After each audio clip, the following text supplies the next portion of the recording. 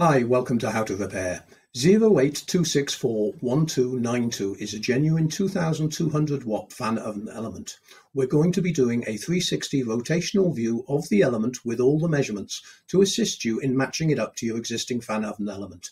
We'll also do an ohms reading test on the element so you know what a good reading should be on the existing element. 082641292 is actually got two terminals on each side of the element and an earth tag in the middle. The actual overall length of the element is 195 millimeters long. This is the diameter from the base of the plate to the start of the bottom of the element. The internal diameter, which is important for clearing the fan blade, is 180 millimeters long. Now we'll go down to the mounting plate. The mounting plate has two fixings on the plate and one at the bottom of the element.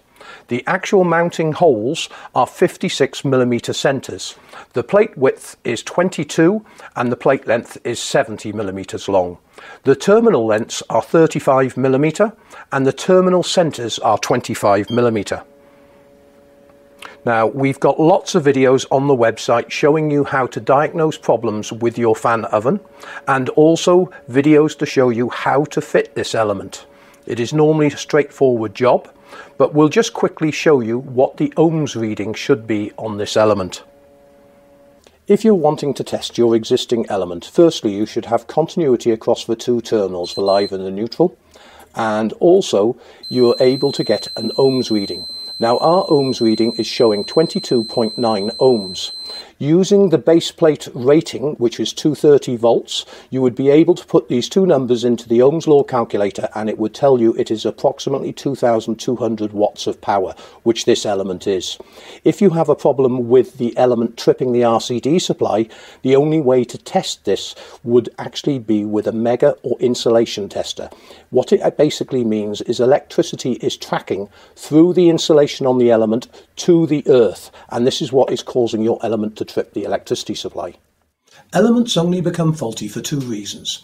The first reason is an element may have earth leakage, meaning that you are tripping the RCD supply in the house when you turn the cooker on. The second reason is an element may go open circuit, meaning it's no longer able to produce heat. Now, if your element goes on a regular basis, every 6 months or so, you want to make sure that you have checked the fan motor as well.